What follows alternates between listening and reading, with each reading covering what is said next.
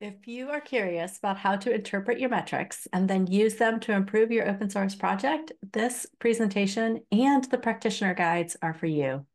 In this first presentation, I'll talk about the practitioner guide introduction and how to use it to think strategically about which metrics are important, while also collaborating with the community to increase the chances that any improvements you make will be successful.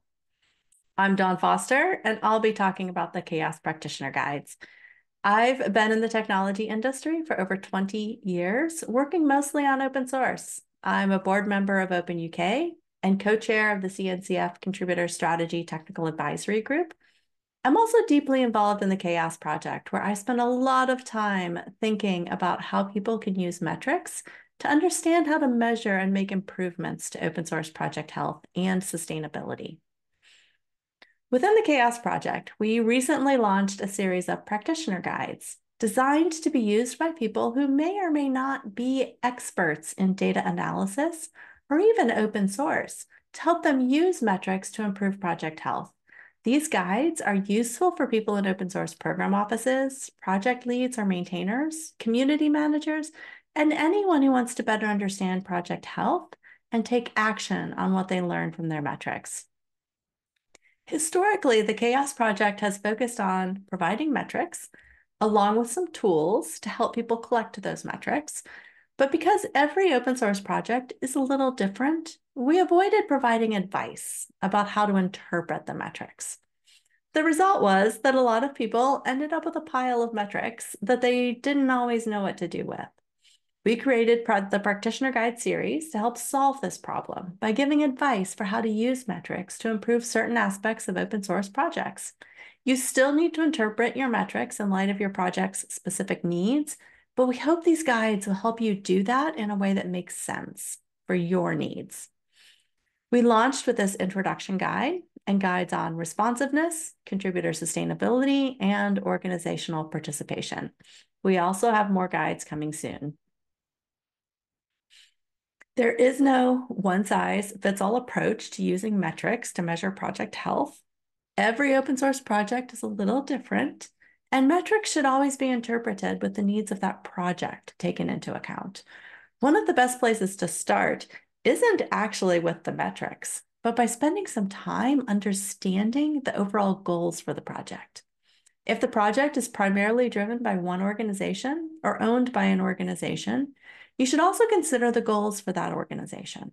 By thinking strategically about the overall goals, you'll be in a better place to decide what you need to measure to determine whether the project's achieving its goals.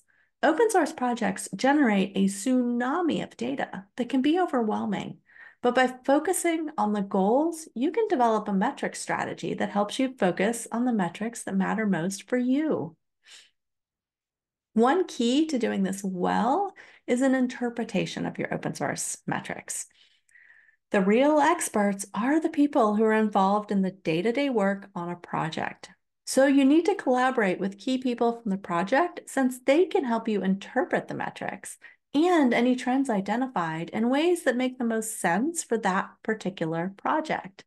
When deciding if something is a problem or a concern that needs to be addressed, your contributors can help to decide whether the issue might be a temporary fluctuation instead of a real problem.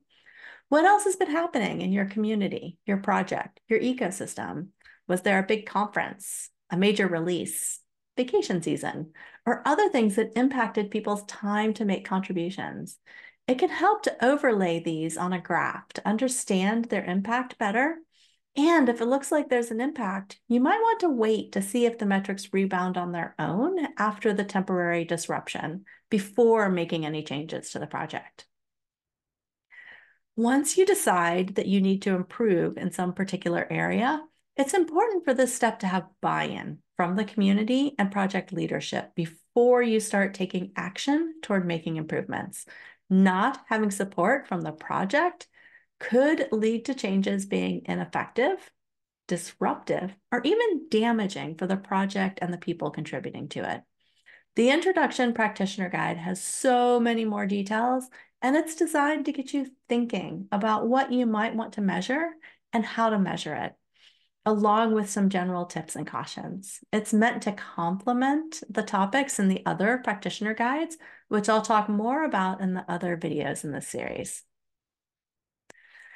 I hope this helps you get started with using metrics to improve your open source projects, and I hope you enjoy the other videos in this practitioner guide series. Thank you for watching, and I hope to see you around the CHAOSS community.